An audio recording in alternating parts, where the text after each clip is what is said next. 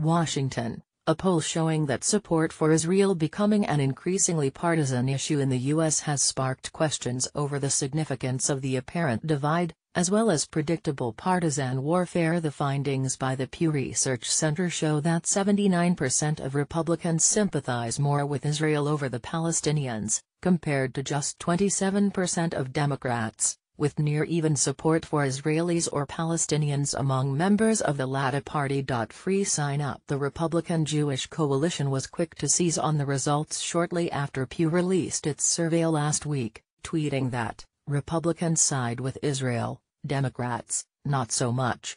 This is the biggest gap in 40 years. The GOP is the pro-Israel party." Jewish Democrats repudiated the suggestion that its party is not sufficiently supportive of the Jewish state.